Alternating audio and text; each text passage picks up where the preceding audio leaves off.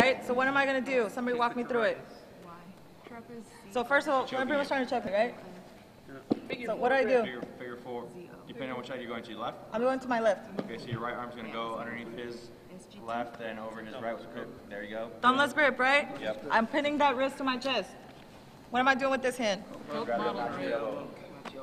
With this grip, right? Like I'm going to drink a beer or a Coke. There you go.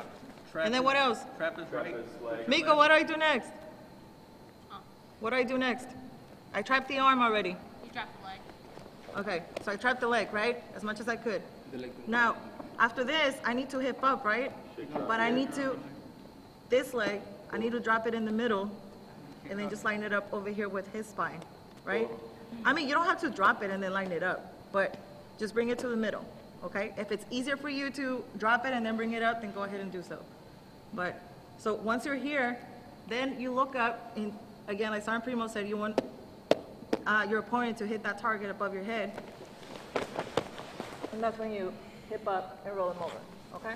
Cool. Nice.